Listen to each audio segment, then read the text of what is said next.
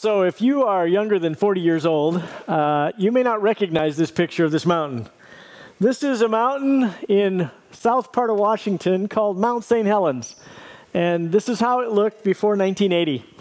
It was a beautiful scenic place with a spirit lake right underneath it, and there was a lodge there. And in that lodge lived this old curmudgeon 83-year-old named Harry Truman. Yep, the same as the president, only this is Harry R. Truman. And he refused to move. As the mountain began to get ready to erupt, there was all kinds of little earthquakes and little steam plumes and a dome building, and these were all being reported on all the news channels.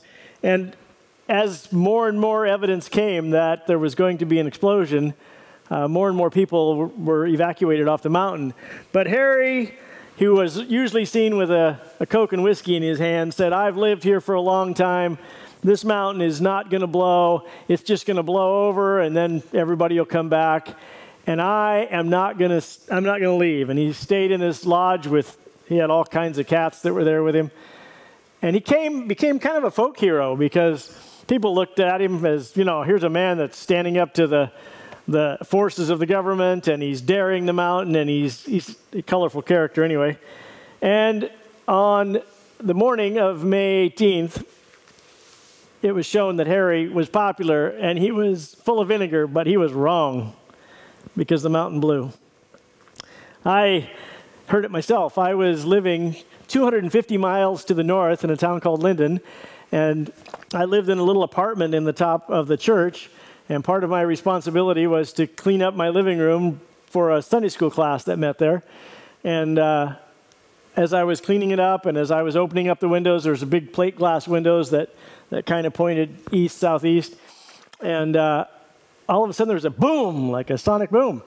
And I just thought, could that be Mount St. Helens? There'd been a lot of buildup in the news and everybody was thinking about it. But I thought, no, it couldn't possibly be 250 miles away. But incredibly, it blew towards the north, and so we heard it that far away, even though some people in Portland who were just south of there did not hear it.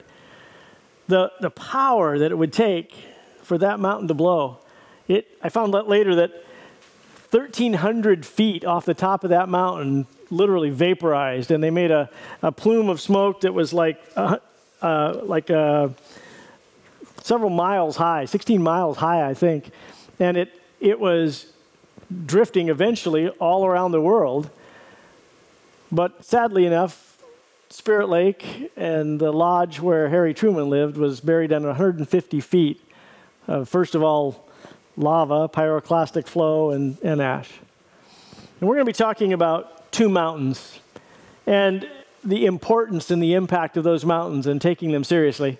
And as we look at the Hebrews chapter 12, where we've been studying through this Run the Race series, he talks about two mountains, and it's a very powerful visual picture that I think was not only important for those that were recipients of this letter, but it's important for you and I today to understand the mountain that represents the Old Covenant, the Old Testament, the old arrangement with God, and then the mountain that represents the New Covenant, or the covenant that we are living under.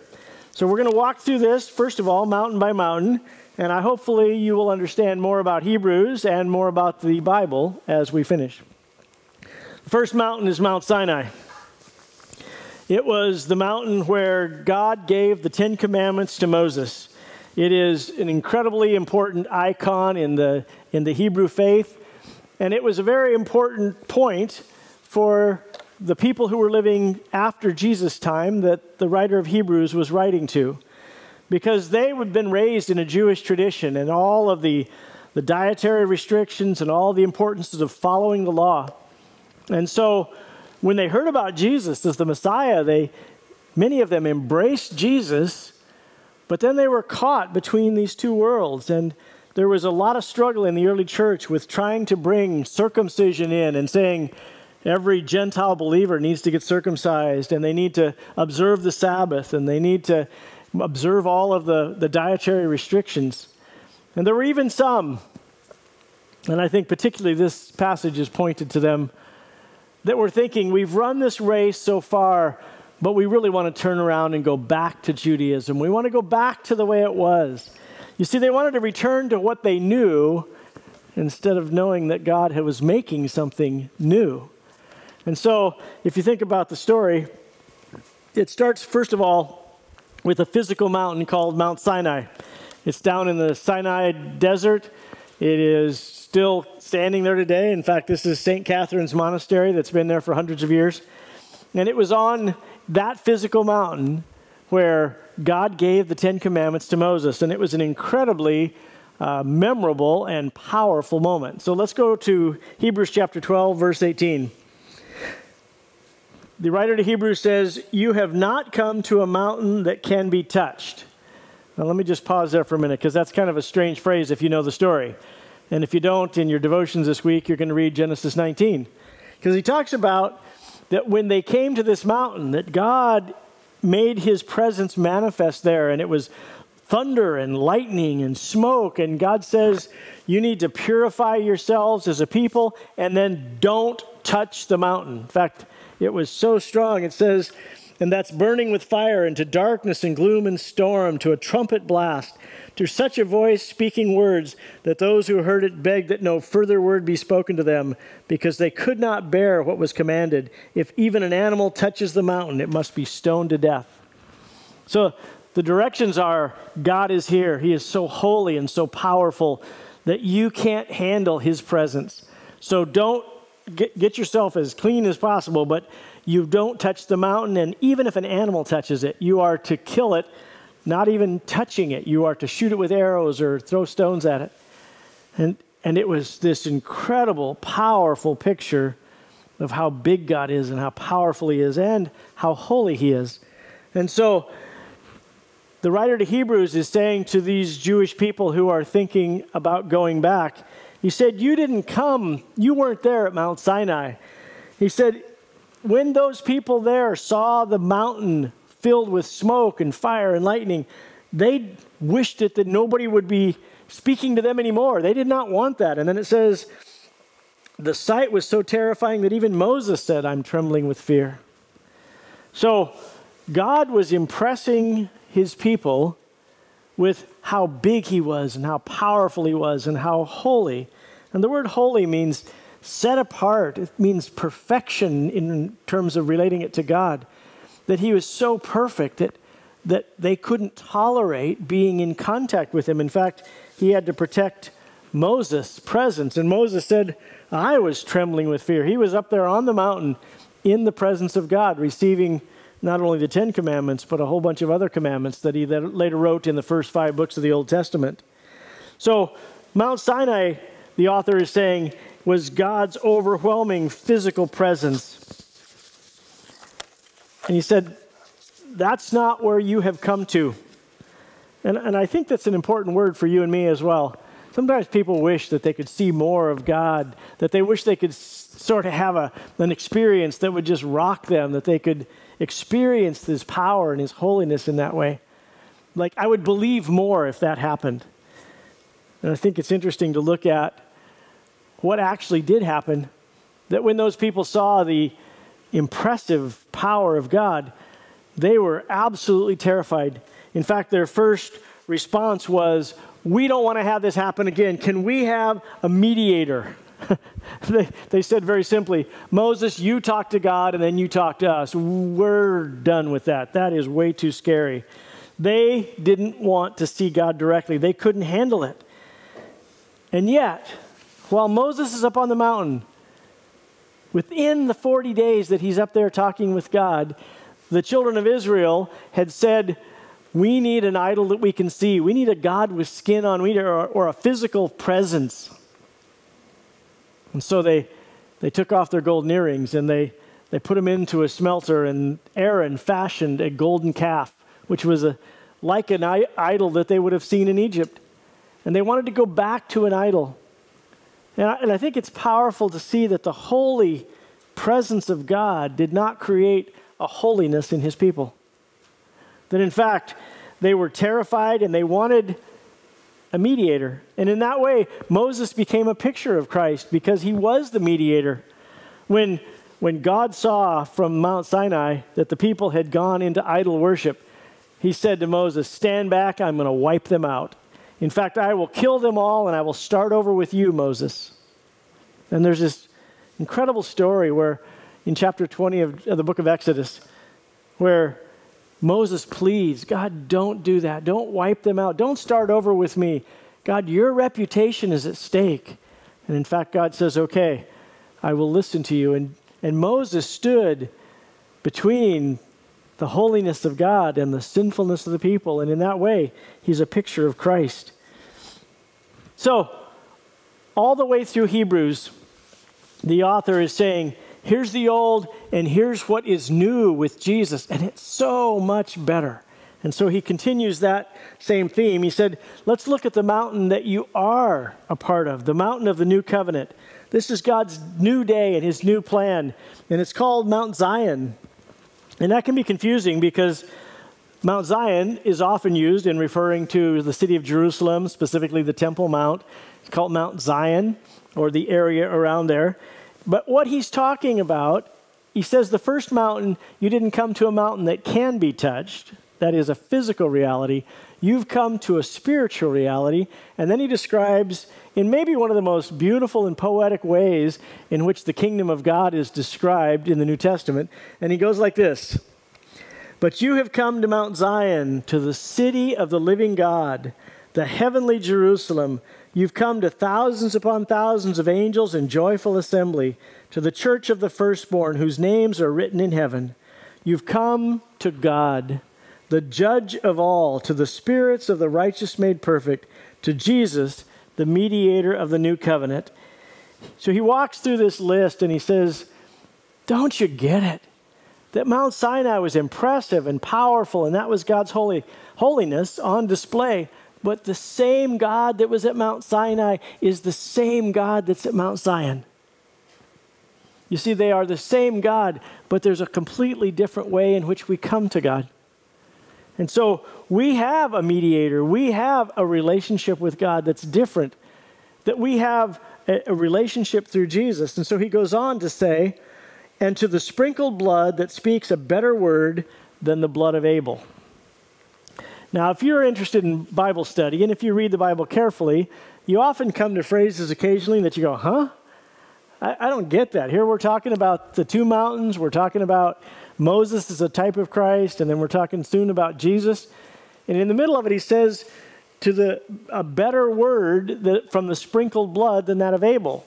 And so some people have gone into the whole discussion of Abel being killed by his brother Cain, and I don't think that's an understanding of it all. I believe that in the context here, he's talking about sprinkled blood, which is what the priests did when they killed a lamb or killed an offering, and they would sprinkle the blood on the altar. That was part of the picture of the blood covering sin. And so he's talking here about the blood of Abel, not how Abel's blood was shed by being murdered. He's talking about, I think, the blood that Abel spread on the altar as the first animal sacrifice ever. He's going way back to the beginning and saying Jesus is better than this whole system of an idea that the animal blood could do anything more than just cause God to look ahead to Jesus. And so he is again saying, Jesus is so much better. So he says, you've come to all of these things, to this particular joyous assembly. In fact, I think that's a great way to sum it up. You haven't come to a mountain filled with fire and smoke. You've come to an incredible, joyful celebration, an assembly of the people of God with God himself. It's an incredibly exciting prospect looking forward. And again, we're thinking about this imagery of the race. And he's talking about Jesus as the author of the race. He's also the perfecter, the ender of it. And these people were thinking about turning back and quitting the race. And he's saying, look at what you have come to already, and look at what you are going to have when you move forward. And I think of a picture like this in Revelation, he describes a great plain on which there are people of every nation, language, and tongue. And he talks about them before the throne of God, and this sense of this wonderful fellowship of people who are united in Christ, and then the wonderful sense of being in God's presence. Now, I remember when a friend of mine came to faith when she was a senior in high school, and we had a singing group come up, and And they shared their testimonies, and we got to kind of visit with them afterwards. And she was pretty new to the Christian faith, and she just realized these kids were from college, and they were from kind of all over the U.S., and some of them from around the world.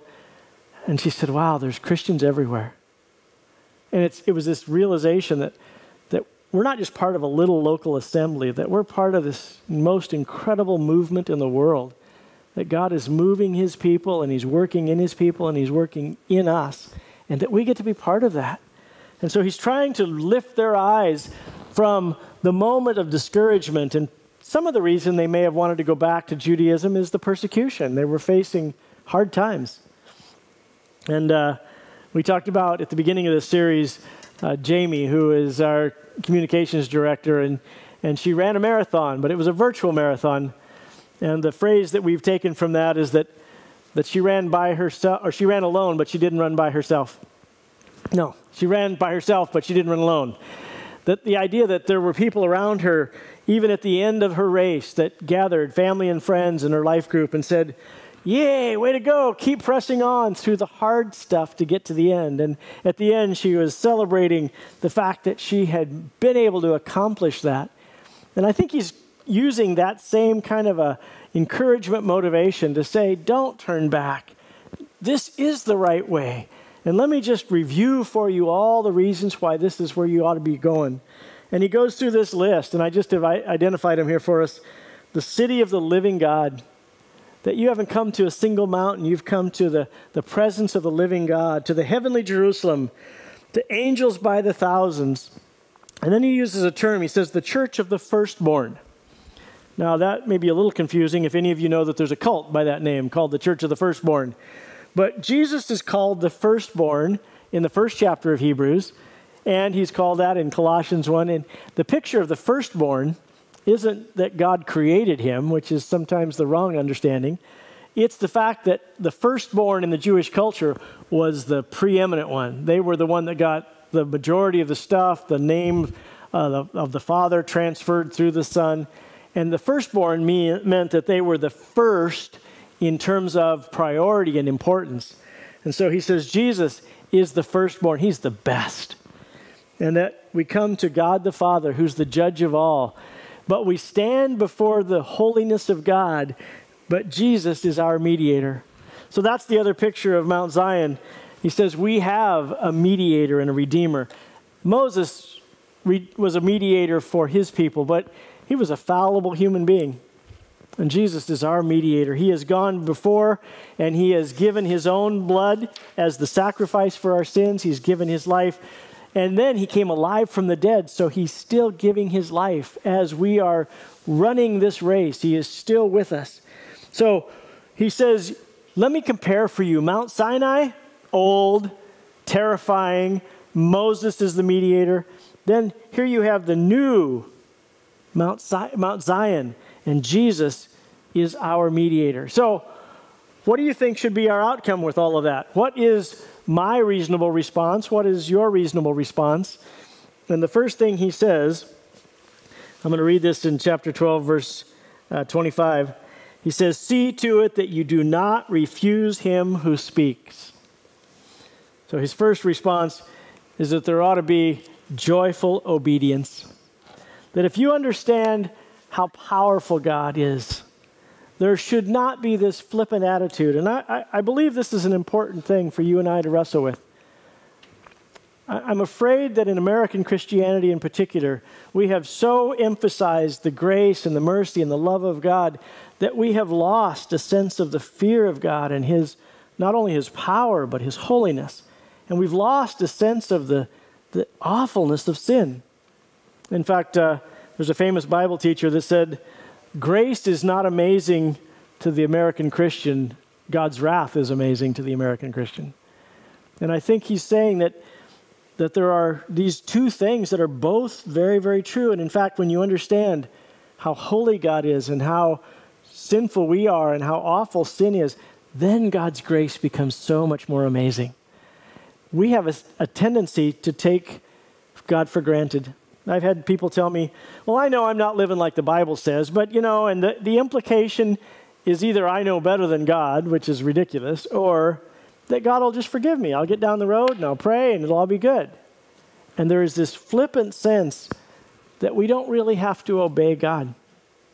And I think of myself raising my own children, and we used to tell them, kids, we want you to obey in 2 ways, quickly and cheerfully. The parents, you can steal that. That is the core of what parents are hoping for. And that's exactly what God is wanting, but he wants our heart behind it. He doesn't want us like operating like we saw a mountain that was shaking, so we're terrified of God, so we're obeying out of fear. No, I put the word joyful obedience because he said that we should come with an understanding of how great God is. In fact, let me just read this next verse here. Therefore, since we're receiving a kingdom that cannot be shaken, let us be thankful. That our first response to God was, wow, your grace is amazing and you've saved me and I am so grateful. And then it says, so worship God acceptably with reverence and awe, for our God is a consuming fire. See, I think there's a wrong narrative that says the God of the Old Testament is a God of anger and revenge and justice, and he's the judge. And the God of the New Testament, he's kind of like Santa Claus. You know, he brings you all presents, and if you're bad or if you're good, it doesn't really matter. And it's important for us to read the whole Bible. It's important to know that the God of the Old Testament is the God of the New Testament. The difference is that we have Jesus. The difference is that we have been brought into his family, that we have been given an incredible grace of God. So that we should be thankful, but we should also worship God with reverence and awe. For our God is a consuming fire. How do we come into the presence of a God that's a consuming fire? Well, let me flip us back to the chapter 4 in the book of Hebrews, which is one of the most well-known pictures of Jesus standing as our mediator.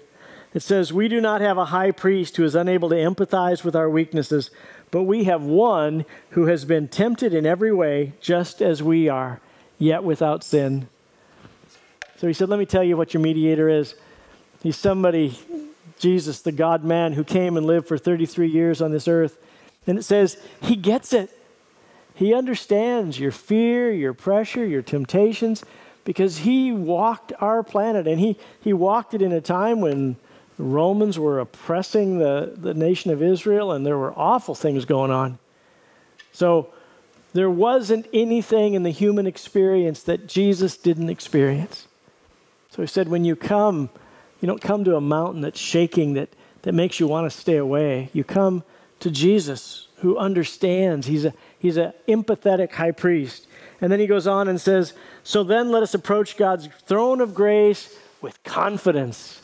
Some versions say with boldness, so that we may receive mercy and find grace to help us in our time of need. So it's the same God. In fact, it says in this list, he's the judge of all. God is still the same powerful, holy, majestic God.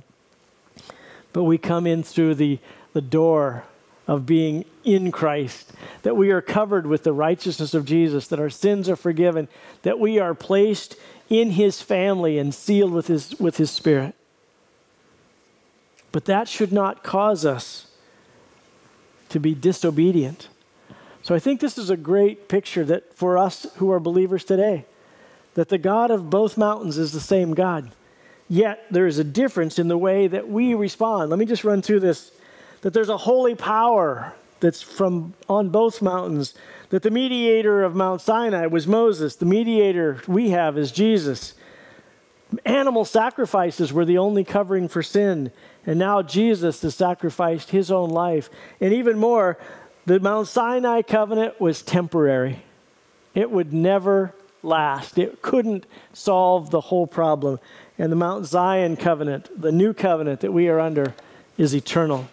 And you and I have an incredible privilege that we way too often take for granted, that we don't understand how important it is to have that sense of awe, that we need to have not only a sense that God loves us and cares about us, but that God is righteous and holy, and that when he tells us what we are to be like and what we are to do, that we shouldn't just amend our behavior out of fear, that our heart should move in joyful obedience, to say, God, I'm so grateful for what you've done.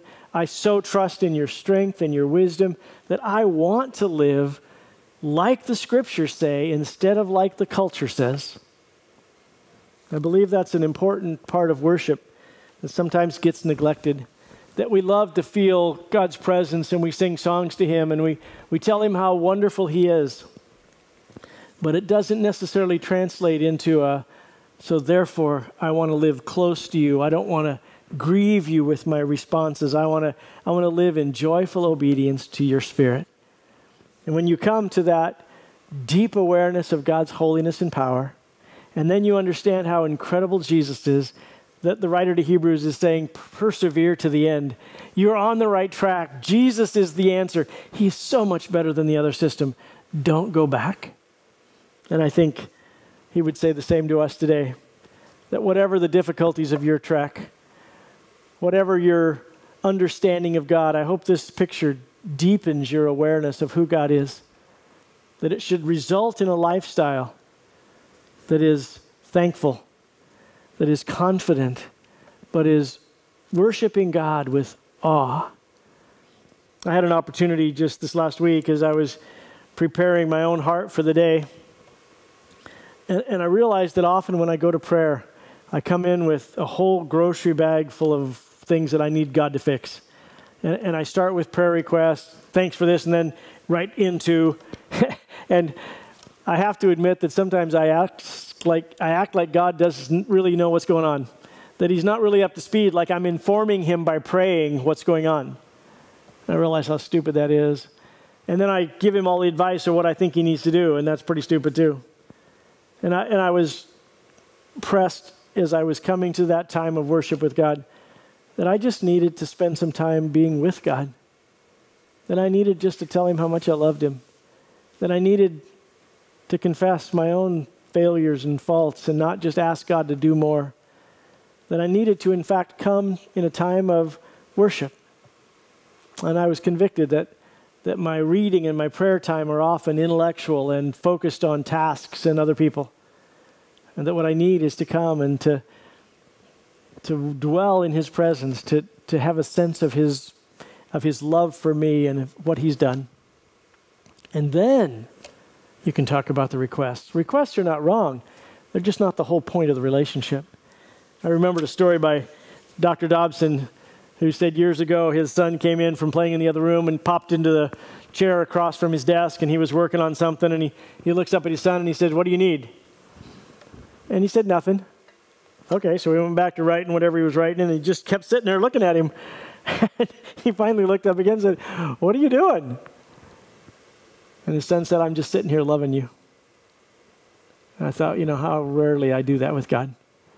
So my challenge for you is that you take this picture of the Mount Zion that we've been brought to, and that you respond with obedience and with worship.